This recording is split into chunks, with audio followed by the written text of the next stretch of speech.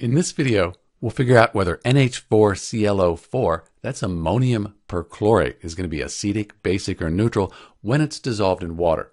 So to figure that out, we need to look at the neutralization reaction that produces the NH4ClO4. So we have perchloric acid plus ammonia. That gives us our salt here, our NH4ClO4. Once we know the equation, we need to look up whether the acid and base are strong or weak. So this is a really helpful table, one you might want to memorize. We have strong acids, and here is HClO4, perchloric acid. That's a strong acid.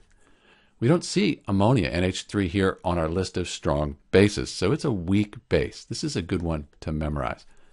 Now we know the strength of the acid and the base. We can use the rules to figure out whether ammonium perchlorate is going to be acidic, basic, or neutral in water. So we're looking for a strong acid and a weak base. Here is a strong acid and a weak base.